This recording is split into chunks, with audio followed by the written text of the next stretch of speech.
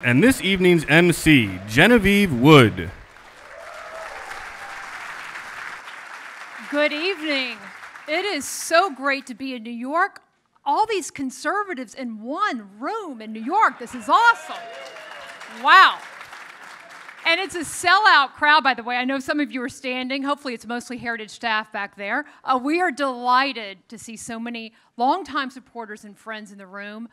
But 60% of the folks who register for this event are first-timers at a Heritage event.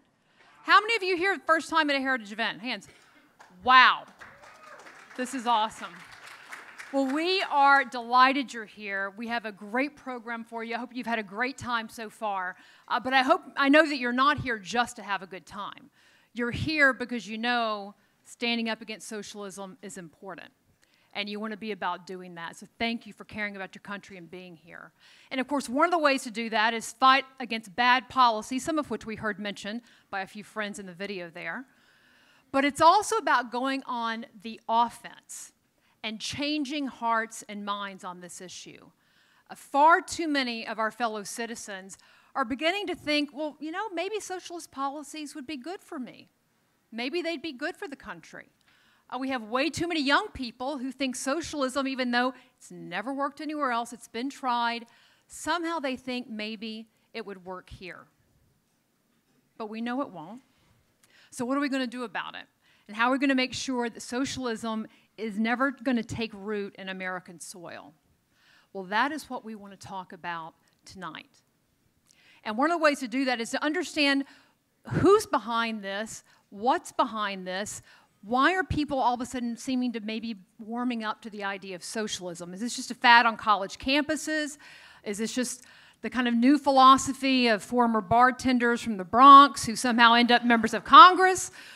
What Americans really know about this? Well, I dare say that our special guest this evening is an expert on these questions. The New York Times, of all journalistic outlets, has said that he is the most influential public intellectual in the Western world. High praise.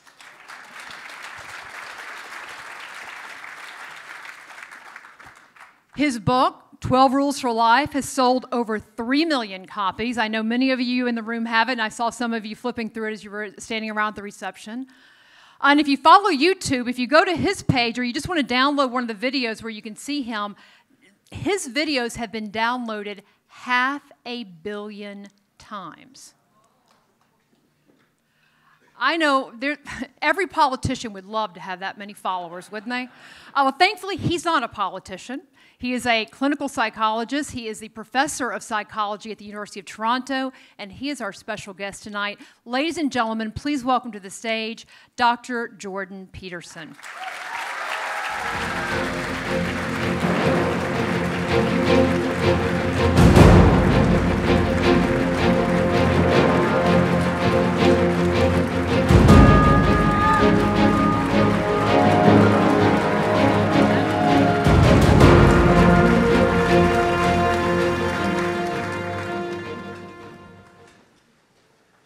$500 million times. People are interested in what you have to say. It seems that way. Somewhat of a shock. Well, maybe it's because you aren't a politician. You are a psychologist, and you're understanding more about what's going on in the world than many of our lawmakers actually do. And I know we've got so many ways that we could go with this interview tonight. And we got questions. Thank you to all of you in the audience who sent in your questions. I've got some of them right here, and we're going to get into those. But let's just start with the socialism piece. Do you think Americans truly understand the history of socialism and actually what it is? As you've gone around, I know you've had, when you speak to not just college campuses, you've been to events around the world. I think 250,000 people you've spoken in front of. I mean, people are unbelievably ignorant about history. And I mean, I would include myself in that, you know. I mean, I know what I know about the history, say, preceding the 20th century is very sketchy. It's embarrassingly sketchy, you know. And what young people know about 20th century history is non-existent, especially about the history of the radical left. I mean, how would they know? They're never taught anything about it. So why would they be concerned about it? And you know, for many of the people in the audience, you know, you're old enough so that the fall of the Berlin Wall was, well, that was part of your life, you know. That was really the end of the Second World War, let's say, in a technical sense, and it was very meaningful. But that's a long time ago. There's been a lot of people born since then, and it's ancient history. And we don't have that many good, bad examples left, you know. There's North Korea, there's Venezuela, but we're not locked tooth and nail in a war with, you know, in a proxy war or in a Cold War with the Soviet Union.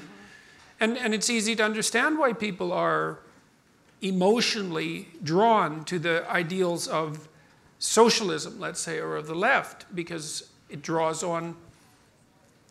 its fundamental motivational source from a kind of primary compassion. And that is always there in human beings. And so that proclivity for sensitivity to that political message will never go away.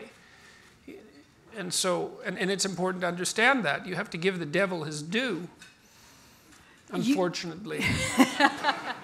You've also said that people aren't as resentful at the success of others as we might think. And I think as you watch a lot of people being interviewed today, and you watch some of the students being interviewed, you saw some of the ones up here, you hear people talking a lot about inequality, but you say they really aren't as resentful as we might think, as long as they don't think the game is fixed. Yes, well, that's certainly the case. Well, first of all, I mean, if you look at the psychological literature, to the degree that it's accurate, which is difficult to ascertain often, people report far more prejudice against their group than against themselves.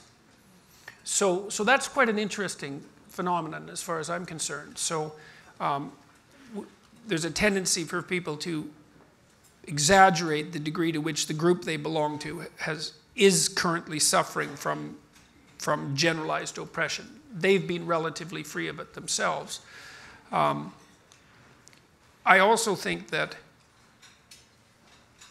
yeah, fairness is an absolutely essential, and perceived fairness is an absolutely essential component of peace, because people can tolerate inequality, so to speak, or even revel in it, let's say, if they believe that the unequal outcome is deserved. I mean, look at how people respond to sports heroes. You know, no one goes to a sports event and boos the star, even though he or she is paid much better and attracts the lion's share of the attention, hopefully not in too narcissistic a manner.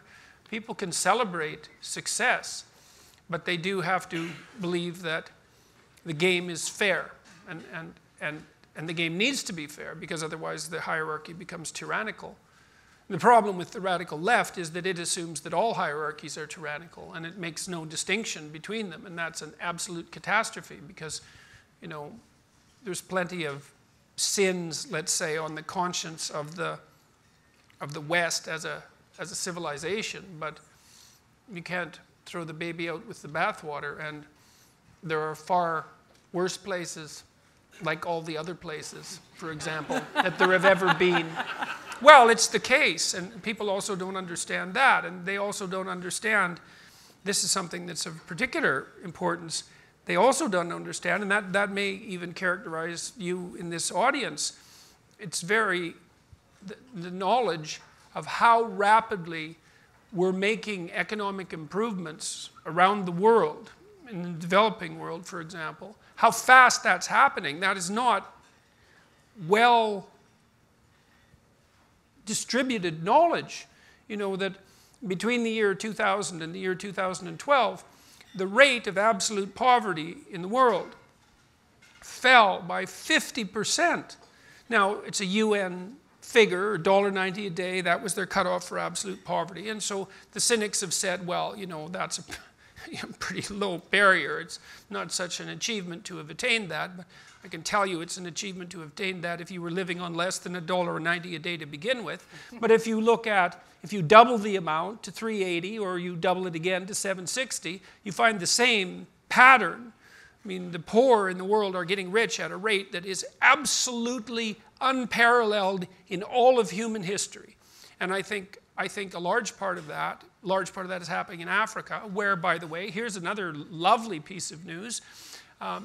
The child mortality rate in Africa is now the same as it was in Europe in 1952, which is, I mean, that's an absolute miracle. It's insane that that's not front page news, right?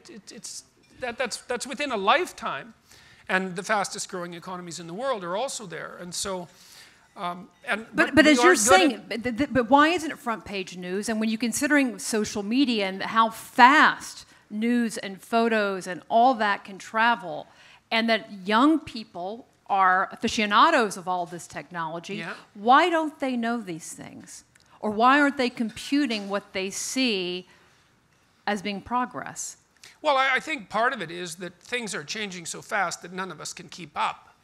Like, it's hard to keep the story updated. I had no idea, for example, that most of the world's economic news, and even a substantial proportion of its ecological news, by the way, was positive until I started to work on a UN committee about 5 years ago on sustainable economic development. And I read very widely economically and also ecologically, and realized that things were way better than I had any sense of, that these improvements had come at a tremendous rate. But you see, partly it is just that it's so new that we don't know, and we don't have a story about it. And who would be driving the communication of such things, especially given two other things. One is that human beings are tilted towards negative emotion in terms of its potency. And so, for example, people would rather, they're much less happy to lose $5 than they are happy to gain $5. We're loss averse. Or we're more sensitive to negative emotion than we are to positive emotion. And there's a reason for that. And the reason is, well, you can only be so happy, but you can be dead. Right, and I mean, dead that's not good. And there can be a lot of misery on the way to that end. And so we're tilted to protect ourselves, and that makes us more interested in some sense and more easily captivated by the negative than by the positive. And so that's a hard bias to fight. And then when you also take into account, and I think this is something that's worth seriously considering, because the other thing we don't understand is the technological revolution that's occurring in every form of media. No one understands it. But one of the consequences is that the mainstream media, so to speak, is increasingly desperate for attention. Right? They exist in a shrinking market with shrinking margins. All of the leading newspapers and magazines are feeling the pinch. Television is dead because YouTube has everything that television has, and then incredible array of additional features. And radio is being replaced by podcasts, and so it's a very unstable time for the mainstream media. And what would you expect them to do except to do whatever they can to attract attention in whatever manner they can manage? One example of this, one very good example of this, is you may or may not know that the rates of violent crime in the United States, and actually in most places, have plummeted in the last 50 years. It's really quite remarkable. The United States is now safer in terms of violent crime than it has been since the early 60s, and that was probably the safest time there ever was. But the degree to which violent crime has been reported has increased. It's funny, the curves are almost completely opposite to one another. This is the decline in violent crime. This is the increase in the reporting of violent crime. And the reason for that is, well, people read stories about violent crime, and then, of course, they're much more likely to believe that it's on the increase. And the people who are most likely to believe that it's on the increase, by the way, are also those who are least likely to be affected by it. Because, you know, to be a victim of a violent crime, well, it helps to drink too much, but it also helps a lot to be young and male. And those aren't the people who are particularly afraid of violent crime, even though they're the ones most likely to be implicated in it. So there's technological reasons for our concentration on the negative, and they're complex. It's not easy to figure out how to combat the spiral of outrage and attention-seeking that I think is accompanying the death of our previous means of communication. No one knows how to handle that, and that's a big problem. Let's go. I mean, I know so many in this audience, and not just here in New York, but we hear it from our members all over the country. They're so concerned about what their children and what their grandchildren are both being taught, but also what they're coming back home from college and talking about and saying, where are they learning? I mean, they know where they're learning it, but how is this seeping into them? You obviously have spoken not just at the University of Toronto, but colleges all over the world. What is it you see today on the campus or among young people today that's new, or is it new? I've heard you say that we're no more polarized today than we were maybe even under Richard Nixon, and the campuses were more on fire then than even they are today.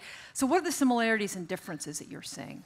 Well, I don't see any real evidence that your society is more polarized, generally speaking, than it has been at many times in the past. And I think the Nixon era is a good example. I mean, if you think about it merely statistically, I mean, you've been split 50-50 Republican, Democrat for, what, 5 elections now, and it's almost perfect 50-50 split.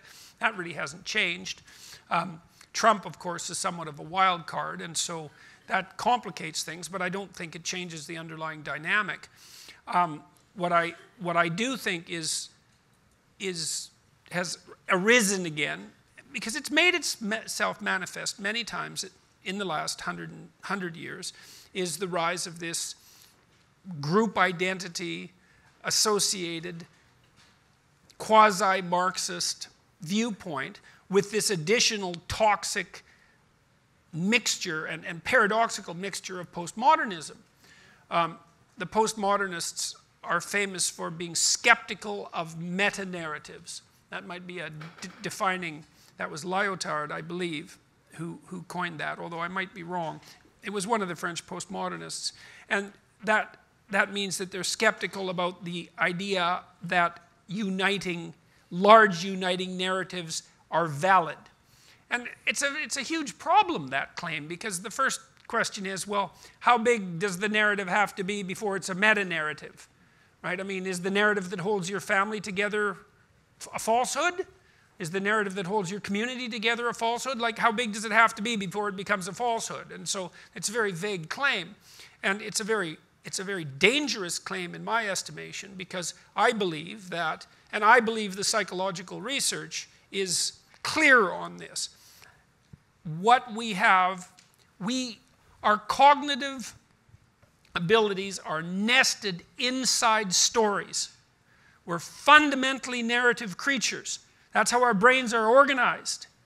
And so to deny the validity of large-scale narratives is to deny the validity of the manner in which we organize our psyches.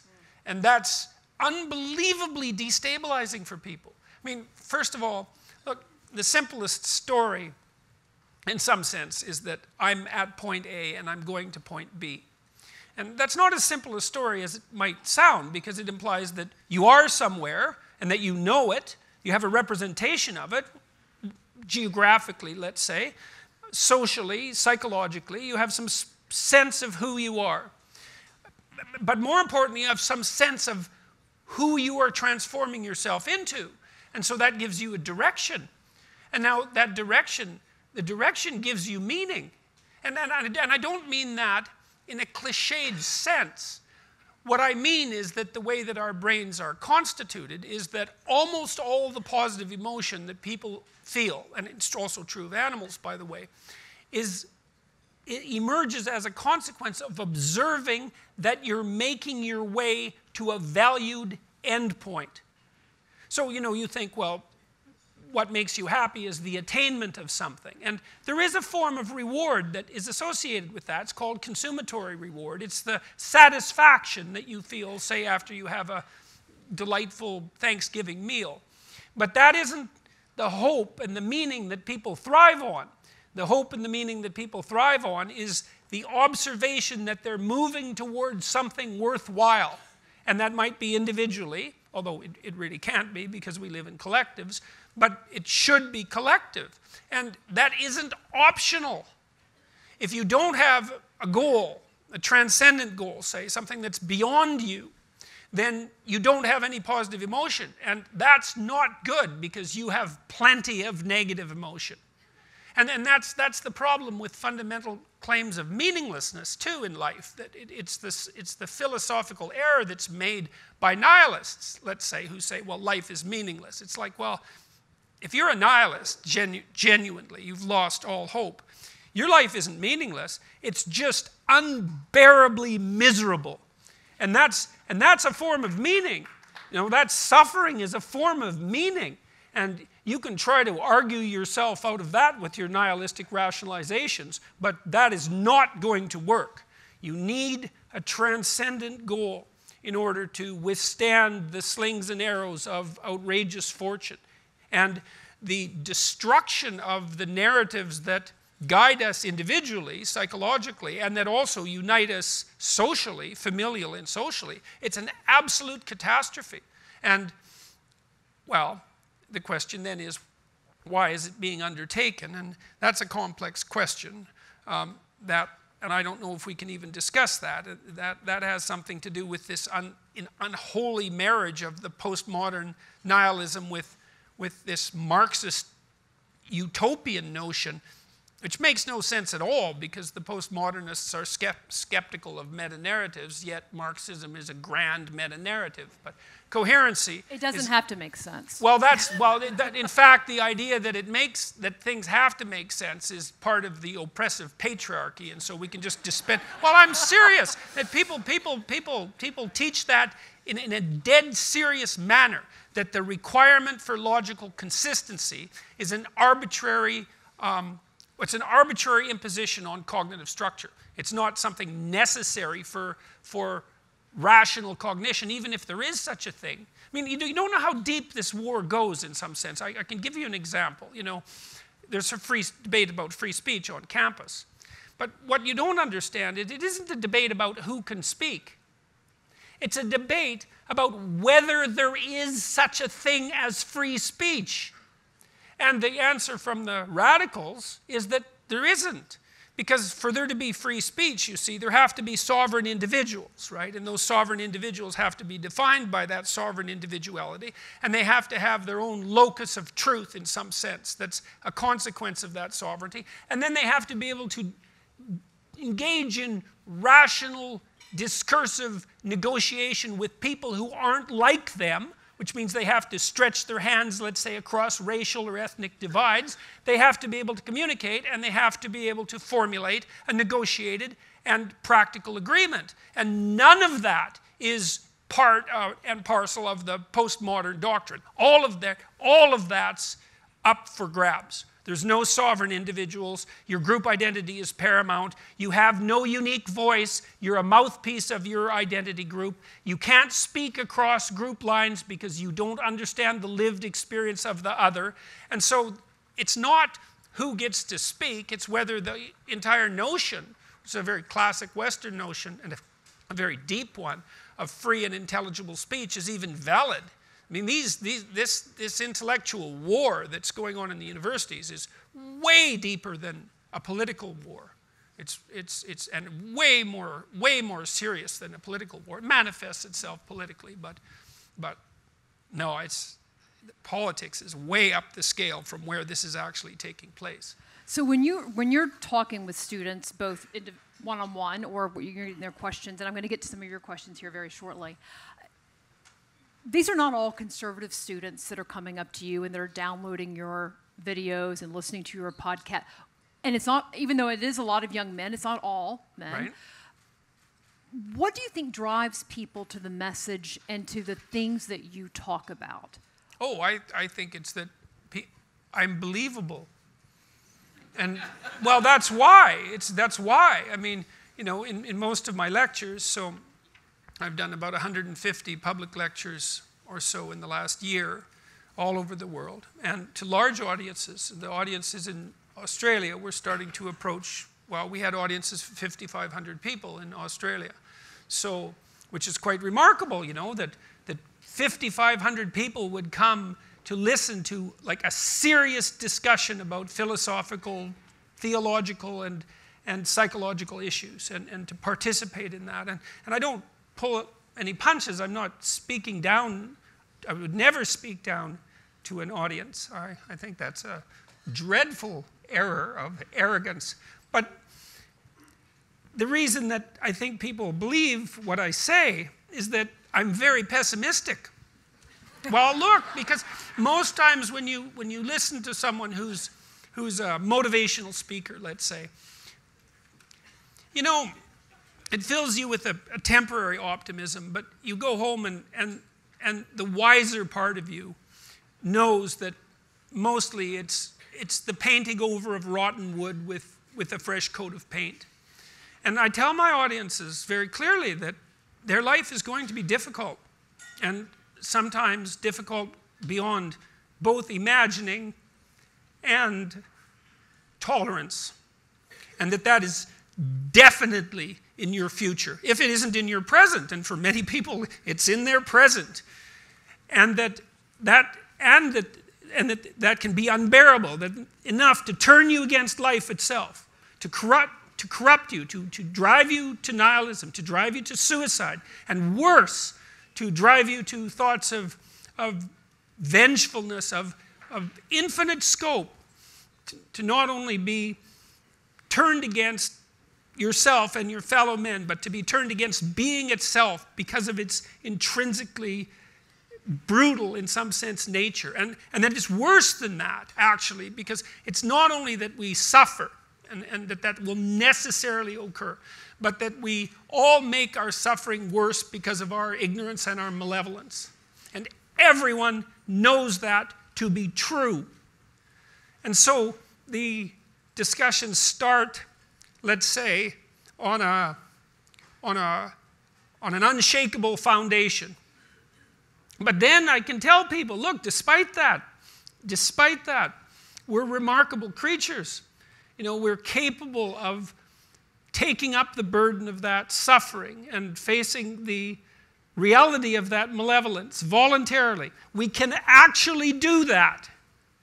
And all of the psychological evidence suggests, and this is independent of your school of psychology, if you're a practical psychologist, a clinical psychologist of any sort, the evidence is crystal clear that if people voluntarily confront the problems that face them and the malevolence that surrounds them, that they can make headway against it. And not only psychologically.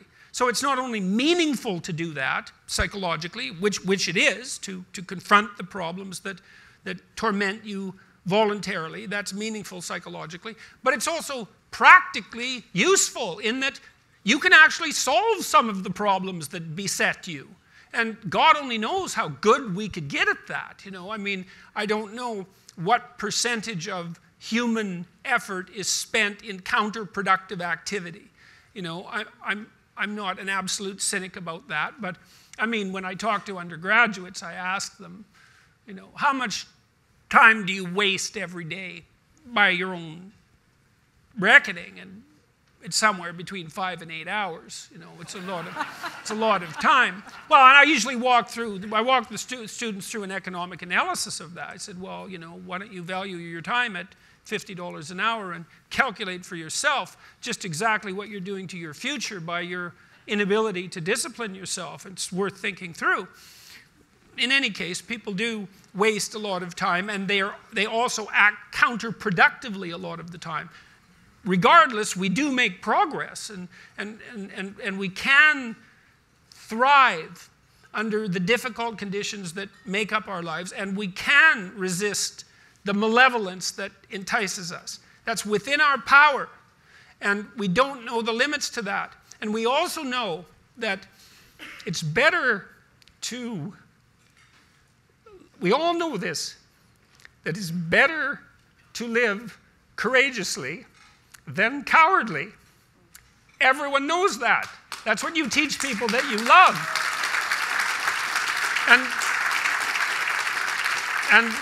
And we know that it's better to live truthfully than in deceit. And you can tell that too, because that's also what you tell people that you love. And we know that you should pick up your damn responsibility and move forward. Everyone knows that. It's part of our intrinsic moral nature. And that nature is there.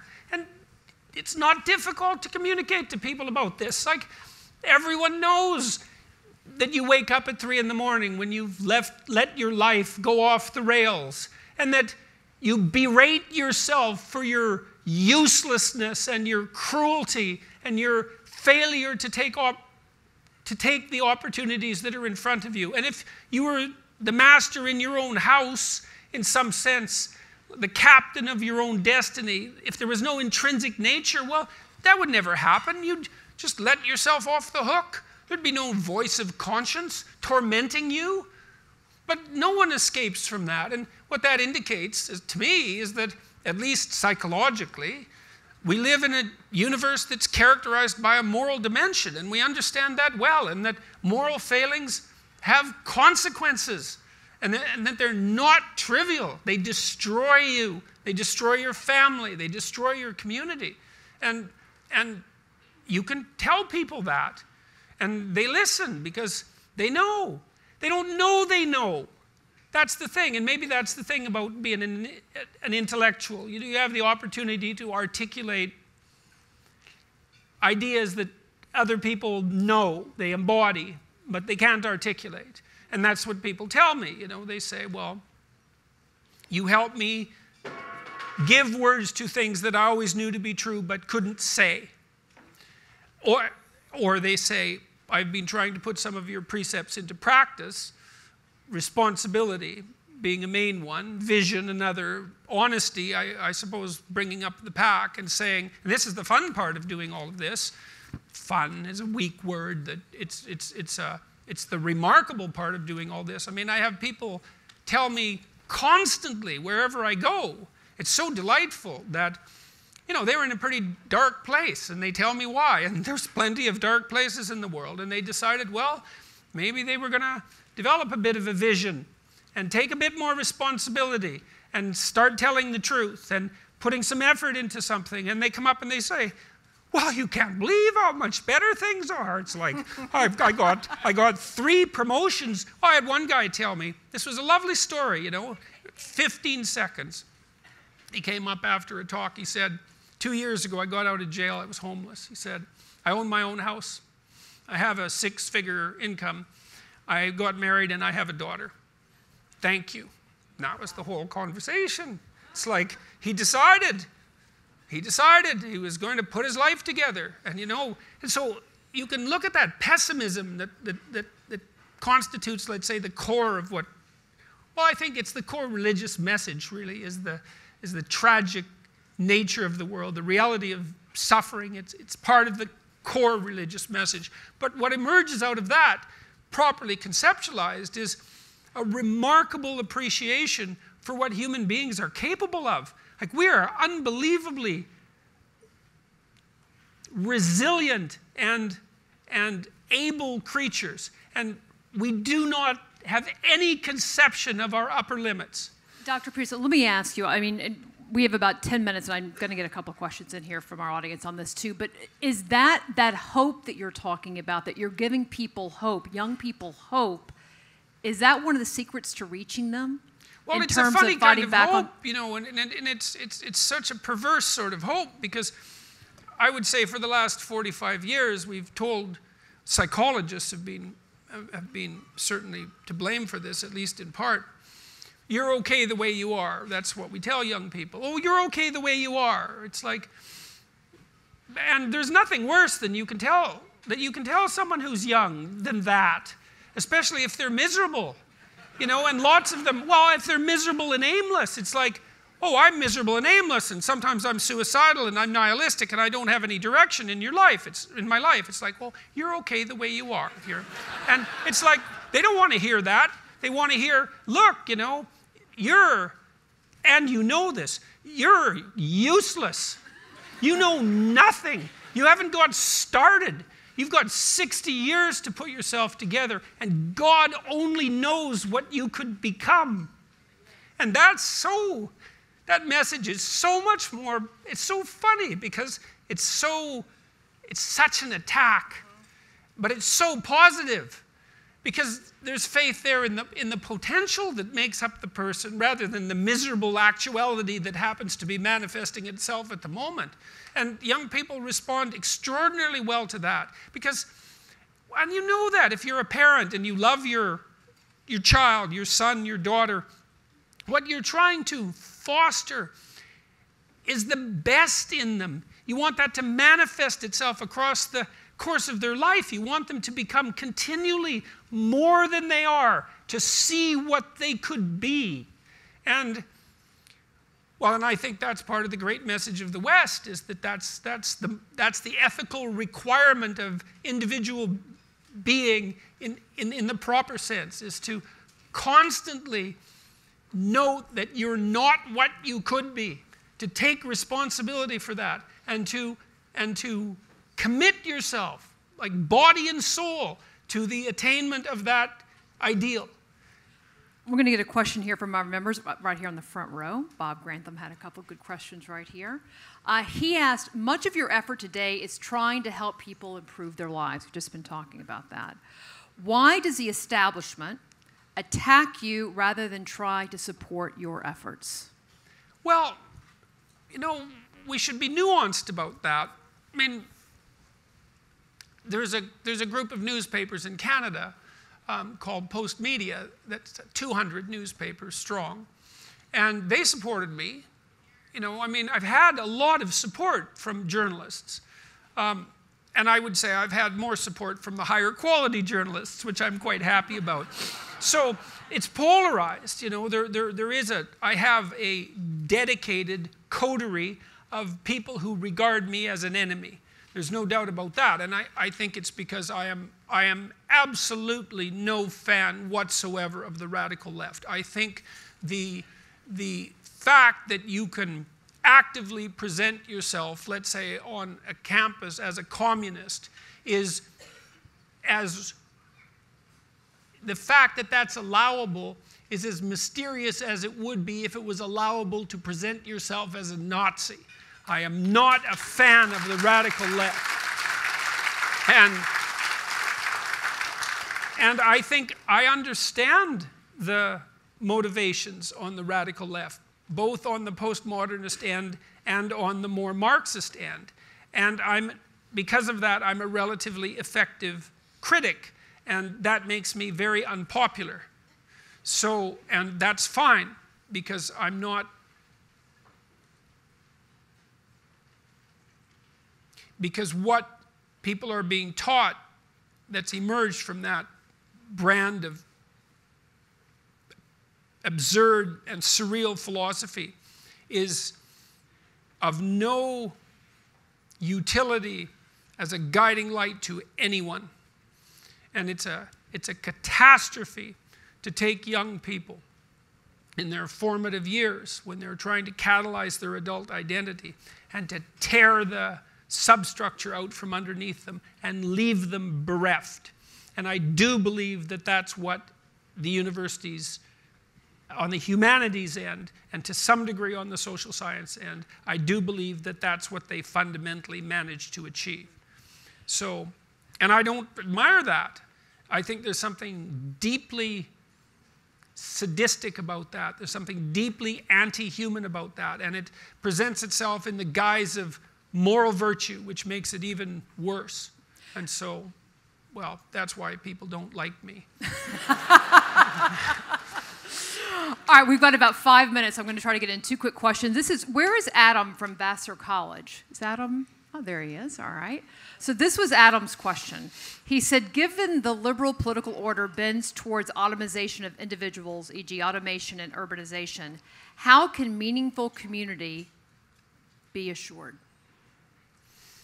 Well, you build that for yourself in part. You know, I mean, Adam? Get a girlfriend. Well, I mean, people aren't doing that. You know, that's falling by the wayside, right?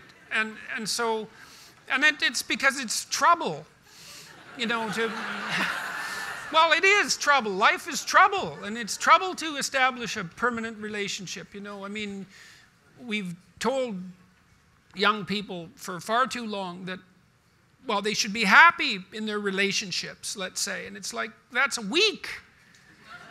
Well, it is. God, most of you are married. It's like, to be married for 40 years, that's not a triumph of happiness. It's a triumph of character. It's a triumph of negotiation, right?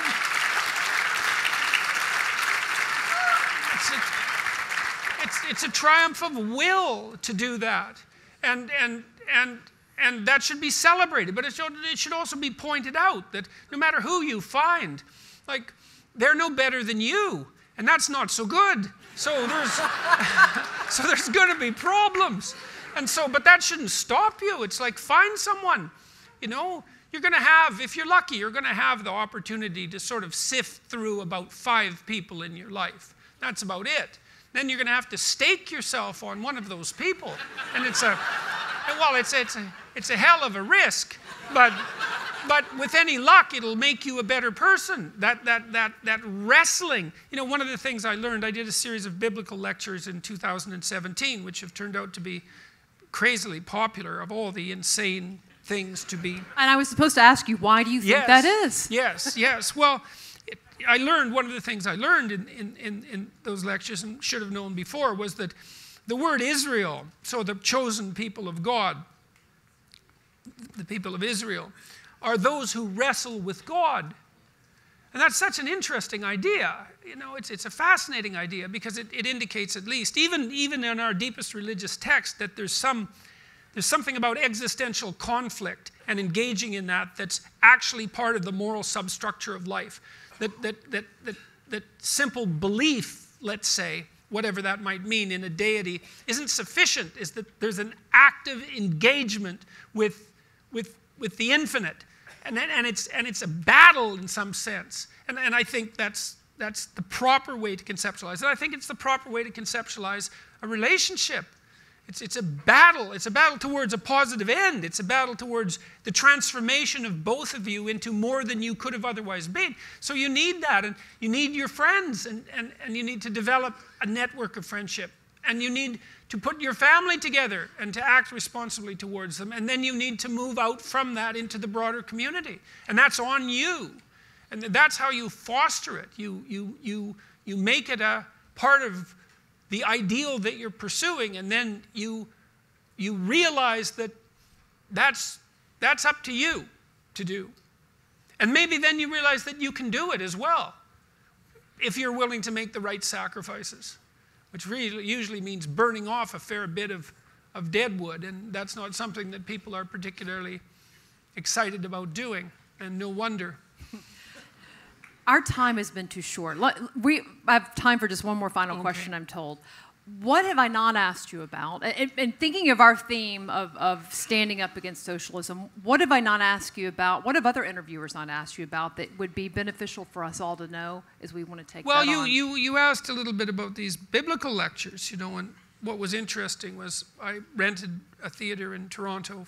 I rented it 15 times, and it was a theater of about 500, and it sold out every time, and I lectured about Genesis, and it was mostly young men who came. They weren't all young, but they were mostly men, which was very surprising, because, like, that's just not what happens. And the reason that the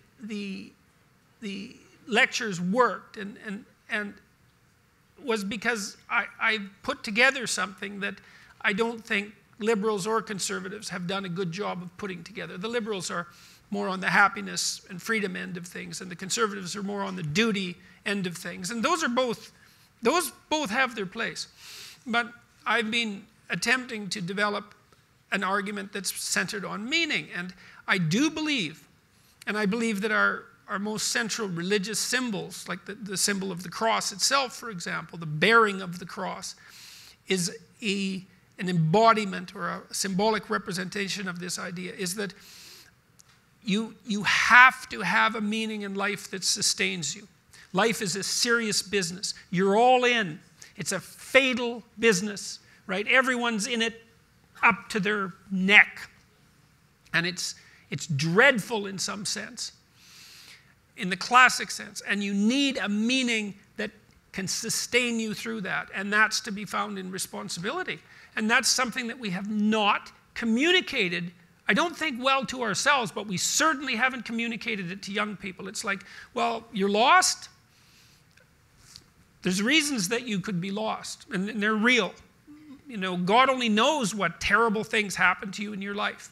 It's like, how are you going to get out of that? Well, not by pursuing impulsive happiness. That is not going to work. Not by thinking in the short term. Not by thinking in a narrowly selfish manner either, but by taking on the heaviest load of responsibility that you can conceptualize and bear. That will do it. It'll do it for you. It'll give you a reason to wake up in the morning. It'll give you a balm for your conscience when you wake up at night and ask yourself what you're doing with your life. It'll make you a credit to yourself and to your family, and it'll make you a boon to your community. And more than that, there's more than that. You know, it's said in Genesis that every person is made in the image of God. And there's an idea in Genesis that God is that which confronts the chaos of potential with truth and courage. That's the logos. And if we're made in the image of God, that's us. That's what we do, is we confront the potential of chaos, the future, the unformed future. We confront that consciously. And we decide with every ethical choice we make what kind of world we're going to bring into being. We transform that potential into actuality. And we do that as a consequence of our ethical decisions. And so it's not only a matter of putting yourself together and putting your family together, and putting your community together. It's a matter of bringing the world in its proper shape into being. And I truly believe that that's the case. And I believe that we all believe that. Like, we hold ourselves responsible. You know that if you've made a mistake with your family, you know, because you were selfish or narrow-minded or blind in some manner, that you regard yourself as culpable. You could have done otherwise. And now you've brought something into the world that should not be there. And it's on you. We hold ourselves responsible in that manner. And so what that indicates to me is that in a deep sense we believe that we are the agents that transform the potential of being into reality. And that is a divine, if anything, links us with divinity. It's our capability to transform what is not yet into what is. And the other thing that happens, and I'll stop with this in Genesis, and this is so interesting, it's so fascinating, is that as God conducts himself through this enterprise of the transformation of potential into actuality, he stops repeatedly and says, and it was good. And that's a mystery. Why is it good? And the answer is something like, well, if you conduct yourself with the courage that enables you to accept your vulnerability, which is no trivial matter, and if you're truthful, then what you bring out of potential is what's good. And that sets the world right. And that's up to us. And to me, that's the great story of the West. That's why we regard ourselves as sovereign individuals of value, as that's what we are. And we need to know that, to take ourselves seriously and to act properly in the world. And that's what I said in the biblical lectures in many hours. And that's what's made them popular, because people, at the level of the soul, I would say, people know these things to be true. So, ladies and gentlemen, please help me thank Jordan Peterson.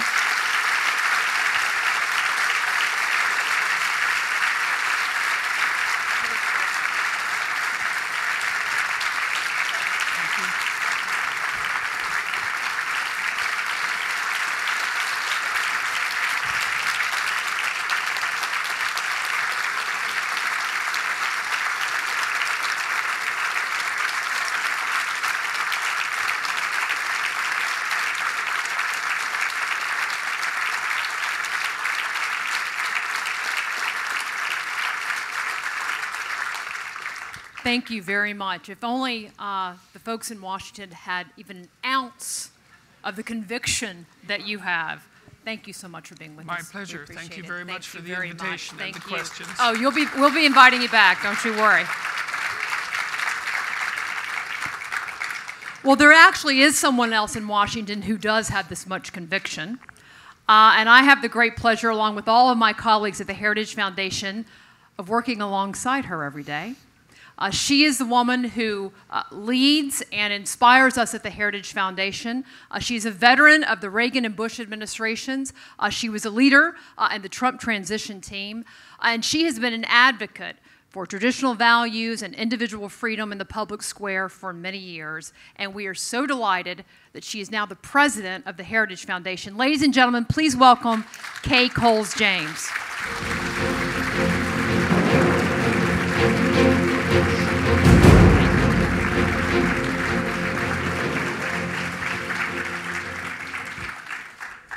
Wow. Dr. Peterson, thank you so very much. Was that not just an extraordinary discussion?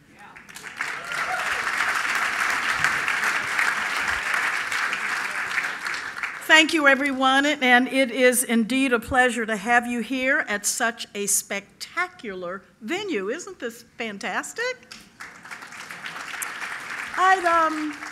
I'd like to take a moment to recognize some of the distinguished guests who are joining us this evening. The first is one of our most generous supporters here in New York, Adrienne Price, who was instrumental. Where's Adrienne? Instrumental in helping guide and inspire tonight's event. I also want to recognize a wonderful friend to Heritage and to the conservative movement, a personal friend, our director, Rebecca Mercer. Rebecca, thank you for being here tonight. Marion Smith, where's Marion? Somewhere about. The executive director of the Victims of Communism Memorial Foundation is also here. We also have policy experts and members of the senior management team from our wonderful coalition partner, the Manhattan Institute. We are delighted to have you with us tonight.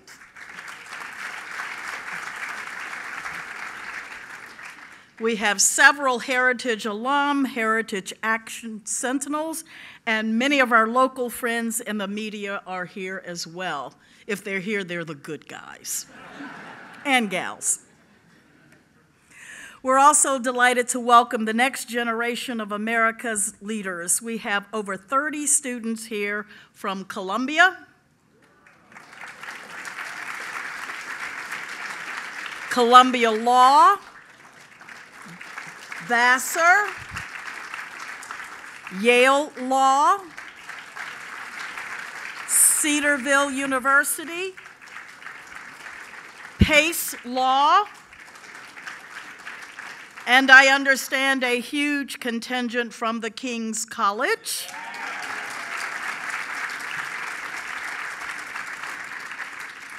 And several other universities and institutions are represented here as well. We are so very glad that you're here. As far as I'm concerned, you're the key to getting the truth out to your peers about economic freedom, individual liberty, and ensuring that our generation, your generation, certainly not mine, isn't misled by the siren song of socialism. You have a tough job to do. Thank you for being here, all the young folks in the room.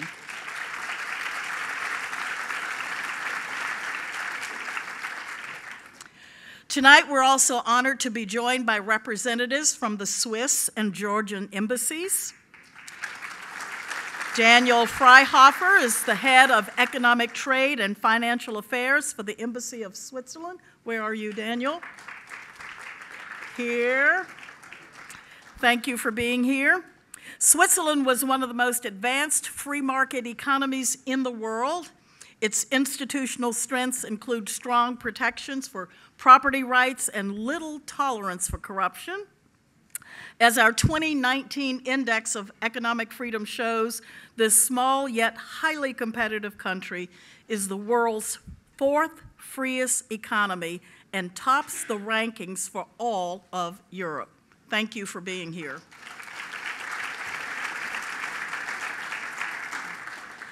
Georgie Sikalia is the Deputy Chief of Mission for the Embassy of the Republic of Georgia. You are here somewhere. Thank you for being here. We're delighted to have you. Georgia has been a rising star in our Index of Economic Freedom. The country's ongoing pursuit of greater economic freedom has made its entrepreneurial environment one of the top 20 on the globe. Georgia is the world's 16th freest economy, far ahead of many larger economies like Germany, China, and Brazil. And finally, there's a guest I'd like to recognize who was one of the first to RSVP for this event, but isn't with us tonight. Mr. Harold Siegel was one of our fiercest and longest-running supporters here in the New York City area. Harold was a kid from Queens, the son of Jewish Polish immigrants. When he was a young boy, he met the local printer while getting raffle tickets printed to raise money for uniforms for his Little League team. He took such a keen interest that he began to learn about the printing business from that very young age. That eventually led Harold to start his own business, Excelsior Graphics, and him becoming a respected leader in the industry nationwide. I had the opportunity to meet with Harold a couple of times over this past year, and we became fast friends. You could easily tell that he loved America and cared deeply about preserving freedom and liberty for all Americans. Part of that probably came from his service during the Korean War, fighting back against communist expansion. He and I talked about ways to expand the conservative movement in this country and ideas about how to grow the Heritage Foundation to preserve what we had here for future generations. Harold had RSVP'd to be here tonight, but the Lord called him home just 2 weeks ago. In his stead, Harold's daughter Laura and his grandchildren are with us this evening. Thank you for being here.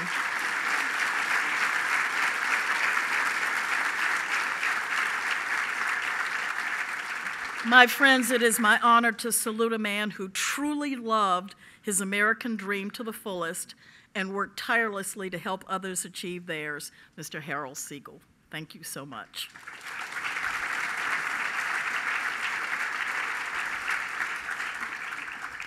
Well, this rising tide of socialism seems to be reaching a critical point, and I'm so delighted that you care enough about that to come join us here at the Heritage Foundation this evening.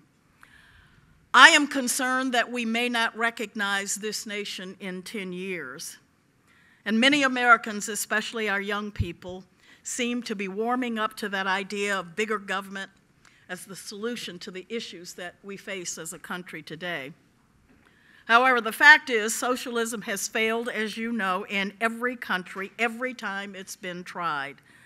From Albania to Vietnam to the former Soviet Union and China, socialism has produced not prosperity, not freedom, but violence, starvation, and misery. Plain and simple, over the last 25 years, it truly has been capitalism and policies that promote economic freedom that have cut the global poverty rate by 2/3. But I wanted to remind us tonight that capitalism isn't just about economics. We can see from the 25 years of data that Heritage has collected for its annual Index of Economic Freedom that countries with the most economic freedom also have more individual freedom, better health outcomes, greater life expectancy, more educational choices, and this will surprise our friends on the left, even a cleaner environment. So Heritage's Index of Economic Freedom shows people the hard numbers so that they can compare for themselves the destructive nature of socialism versus the positive outcomes that capitalism provides.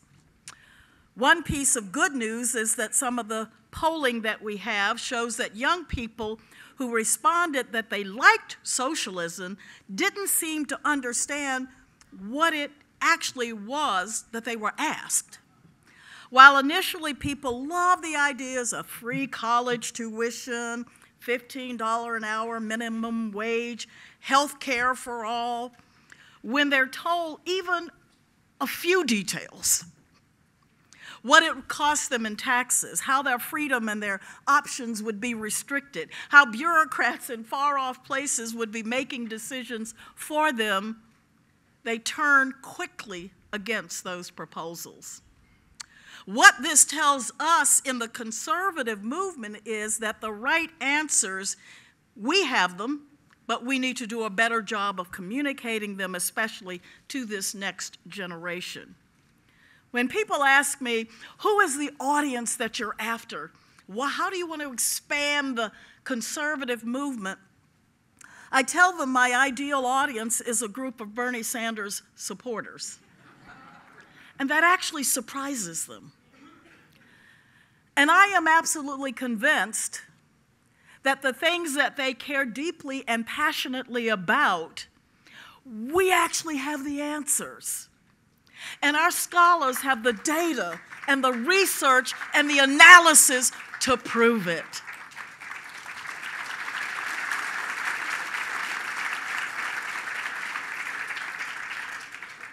And for the young people who are here, I want you to know that they are not more compassionate and caring than you are. I defy a Bernie Sanders voter to tell me that they care more about poor people than you do, because they don't. I defy them to say that they want to provide access to health care while you want to push grandma off a cliff, because that's just not true. I want you to know that if you really are interested in closing the gap on educational disparities, as conservatives, we have the answers. And so the good news is, while they may claim the hearts of compassion, you should claim the heart of compassion, and then we have the research, the data, the analysis, and some really bad scholars that will back you up. So,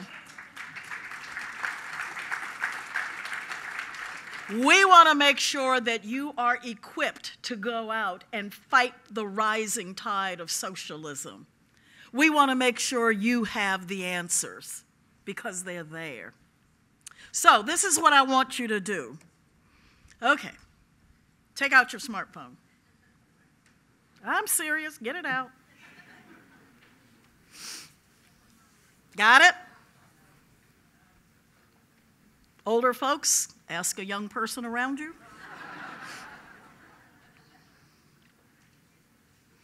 I want you in the to section to put 474747. That's who you're going to text. And then the message you're going to send is heritage. 474747. Heritage. And you know what that's going to get you? You'll receive information about our latest research on real solutions. We're going to equip you for the arguments and the debates. We're going to give you the knowledge that you need to take them on. Do it now.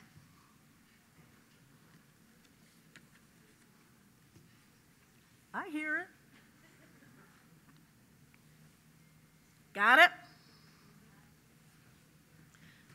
I promise you it will be worth it with the data and the information you receive. See, for the older folks in the room, we send you emails. They don't read emails. They want text messages. So we're trying to be responsive. Before I leave you tonight, and I do look forward to coming back to New York, I have so much I want to say to you.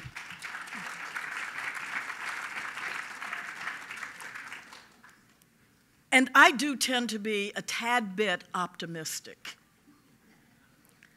And I am because I truly believe in the American ideal and the American people and the legacy that our founders left us. So I want to leave you with this George Washington quote: "The preservation of the sacred fire of liberty and the destiny of the Republican model of government are staked on the experiment entrusted to the hands of the American people." Ladies and gentlemen, our liberty, our destiny as a free nation, has been entrusted into our hands. And I think we have established that we are at a critical time in our nation's history. And I'm absolutely convinced that if we leave this place tonight determined to stand strong against this homegrown socialism in our country, together we can debunk the lies and the empty promises of those who sing socialism's praises. Together we can share the truth that limited government, free markets, and the rule of law are the surest ways to ensure freedom, prosperity, and opportunities for all Americans. Together, we'll ensure a future where you and your children and your grandchildren can live the legacy our founders left to us, a legacy that millions of Americans have fought and died for, a legacy that no government should ever be able to take away. I, as your president, am determined every day to get up and go into the Heritage Foundation along with that phenomenal staff that's standing there and work hard to leave an America that's at least as free as the one that we inherited. Will you join us in doing that?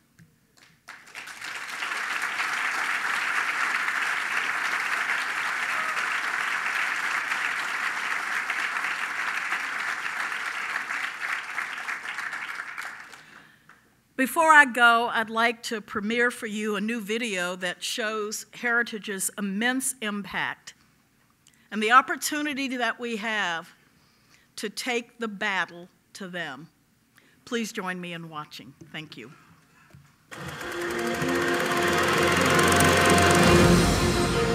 Heritage is the conservative movement's largest and most effective voice in Washington.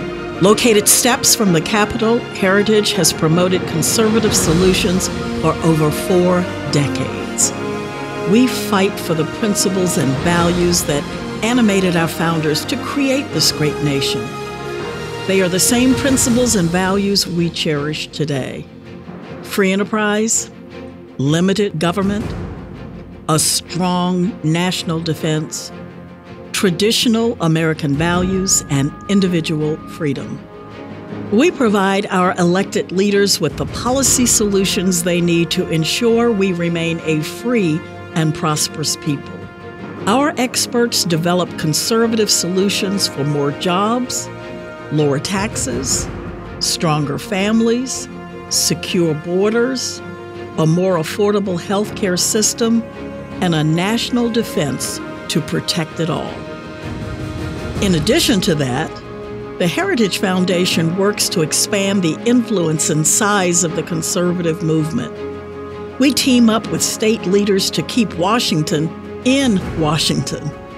Our Young Leaders program recruits and trains almost 200 college interns each year who go on to serve on Capitol Hill, on political campaigns, and in other conservative organizations.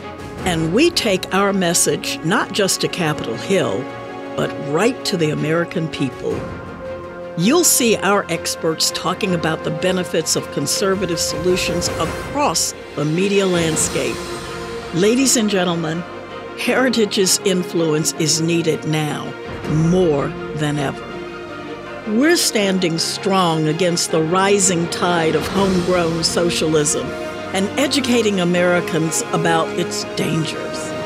We're debunking the lies and empty promises of those who sing its praises. And we're showing how conservative solutions are better solutions to the issues that face America. But the Heritage Foundation can't do it alone. Freedom is never more than one generation away from extinction. We didn't pass it on to our children in the bloodstream. The only way they can inherit the freedom we have known is if we fight for it, protect it, defend it, and then hand it to them with the well-taught lessons of how they in their lifetime must do the same. And if you and I don't do this, then you and I may well spend our sunset years telling our children and our children's children what it once was like in America when men were free. The Heritage Foundation is your voice for limited government. For over 4 decades, we've kept our promise to fight for your way of life and against the big government tendencies of Washington. We fight for the American people, not for any political party. I invite you to stand with us because there's too much at stake to stand on the sidelines. Only with your help can we ensure that America remains the freest and most prosperous nation on earth. Like you, I don't want to leave my children or grandchildren an America that's less free than the one we inherited. Protecting our hard-fought American way of life is one of the greatest gifts we can pass on to the next generation.